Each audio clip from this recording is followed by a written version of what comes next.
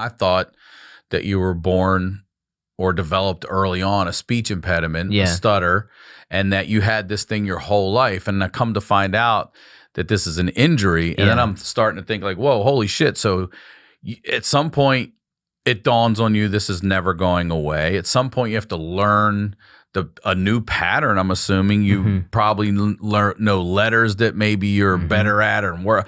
So I have a million fucking questions. First of all, walk us through that day. What happened? It was 11 years ago, and I was working at a comedy club. I was working at Flappers in Burbank. I was the door guy there. Never to do stand-up. Like I never wanted to do it, and did you think you could even then? I tried, but I bombed real good. Enough to be like, never fucking mind again. For me. Yeah. Well, here's the thing: is like it was the perfect night job for me because I could have my days free to do acting stuff. So I moved out here to be an actor. I went to performing arts middle school, performing arts high school, and I really kind of loved that whole world. So public speaking was never a thing. Being in front of crowds was never a thing for me. So they had a pickup softball game there, and every week I went. And then this was like a year after I lived here. I already had representation acting wise with a pretty reputable agency and a good manager, and I had some appointments lined up, some callbacks for those appointments. I look young now. I mean, 11 years ago, 12 years ago, I looked even younger, obviously. So I was booking like a lot of stuff for for Disney, and I had some stuff lined up for like Mad Men and some Nickelodeon stuff, and like How I Met Your Mother, like some guest, and some stuff for me that like I was so excited about the momentum of that, and then just being around stand-up, being such a fan of like what it is that stand-ups do, and like it just kind of felt like next to it, just being like, oh, I'm in it, and stand-up and is still in the same arena as like acting and performing. And so I played baseball growing up, and I played so I elected to play shortstop, and that one of the days, I remember it was like a Sunday, and that following week I had a bunch of I had like casting director meetings and just a bunch of, I just remember that week I was like on cloud 9 because I just felt so I don't know. It never happens that quick in people's in this industry, and for me, it might not have. But at the same time, it still felt like I was really making a lot of momentum and building it. So that Sunday, it was just a grounder. It was just a ground ball that got hit my way. And sometimes you play softball, and sometimes these guys, like, they come up and smack the shit out of it. You know what I mean? Like we played like the Burbank, that game I think was the Burbank Fire Department. And so and it's co-ed. So that I've played the Burbank Fire Department. Okay. So then in a rec league before. Yeah. Really. And those guys, I watched one of them. They ran over a lady at the plate. I'm not kidding you. I know exactly. And they told us too, we played basketball against them too. They told us they're going to foul the fuck out of you. And they said, I swear on God, okay, I played in a rec basketball league too. Swear on God. Yeah. They said it.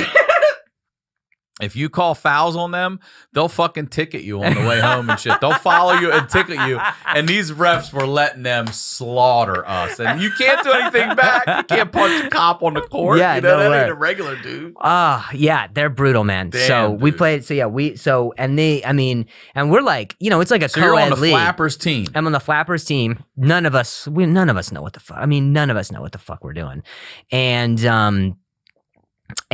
it so it popped up. It just took a weird hop. Like I've got good hand-eye coordination, or maybe I used to, or maybe I thought I did. But I thought, like, it popped up, it hit me, and I fell back and went on the ground. So I literally, and I later only recently found out that due to CTE, brain scan and all that shit, my brain in my head went back and then forward. It physically shook. So I had like bruising, like a traumatic brain injury on my brain from that. And the whole time you know, the diagnosis that they gave me was a minor vocal contusion with a major concussion. People a million times said that to me. You have a minor vocal contusion with a major concussion, because that day I was scheduled to go to work after the game, and after that play, I don't remember any of the events that day. I only remember what people have told me about the events that night, and then the following morning. So that night, apparently, I had gone to back to the club to do my shift. What? And then I'd gone back to the club to do but they. You do own Flappers now, right? Yeah, yeah, I have it. You Got fucking shakes. better Yeah, off. I've made no money from it. Oh, come on. No. So So you don't even remember this, but you went back to work. They released back you? to work. Yeah. So Did you go to they the released me. You went to the hospital? Not from there. Not from there. So I went back to work. They were like, "Hey, you're kind of out of it." Went back home. Someone had told you. They noticed that you were that enough. Yeah, they were like, I just think you just need to like sleep it off. And then The worst thing. Yeah. And then so I went home, went to sleep, and I woke up, and I just remember my roommate was like crying. I remember he was like crying at the sink, and I couldn't really remember much else from that day, but I remember later that day I was in the hospital. My parents, they were still in Vegas at the time. They're back in Indiana now, but they were in Vegas at the time. They flew and saw me that night in the hospital, and I don't even remember the amount of doctors that came through to see me, but it was like, all right, we're flying somebody else in from Vegas. Vegas has a good they have a good unit. I can't remember what the college is that's in Vegas, but it's like UNLV? Yes, yeah, UNLV. That's right.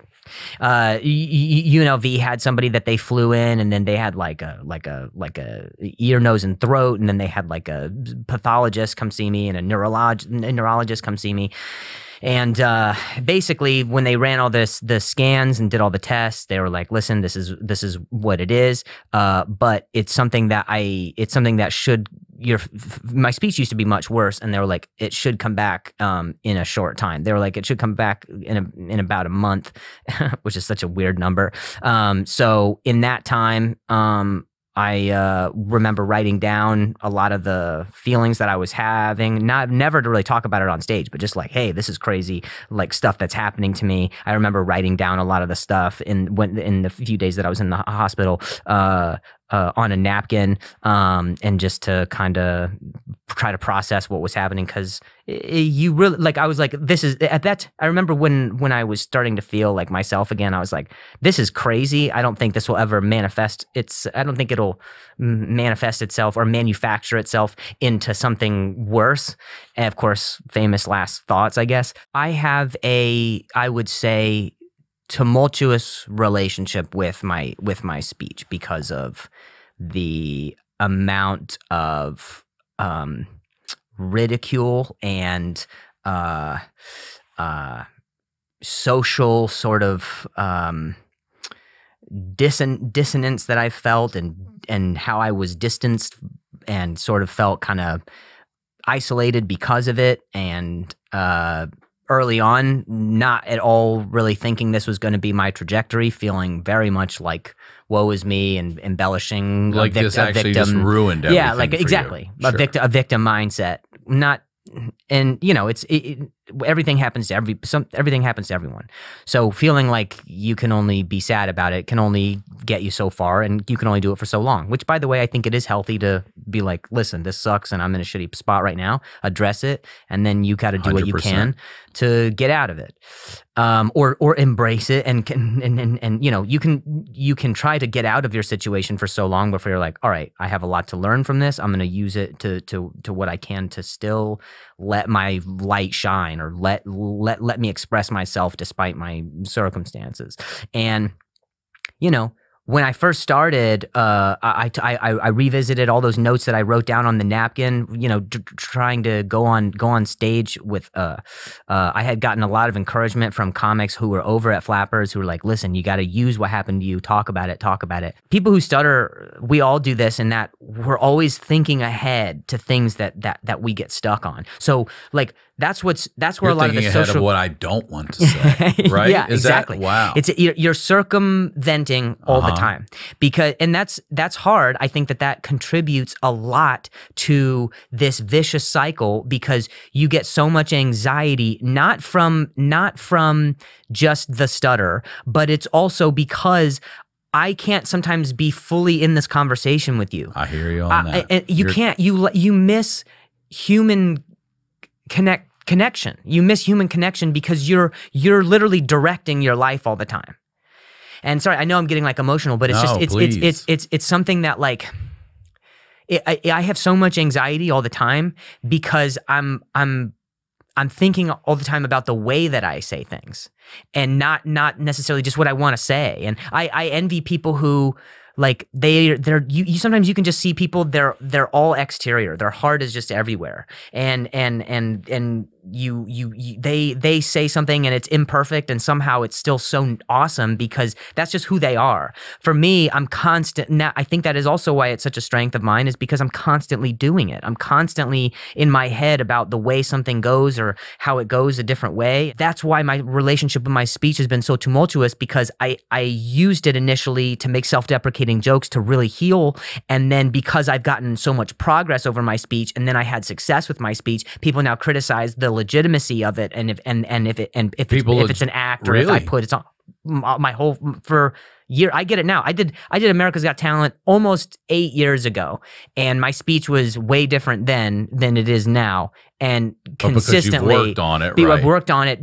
No one sees my medical bills. No one sees the amount of medical professionals. Even you and I talking before the thing. Knows like that whole season for Flappers, that was the only error you made, man.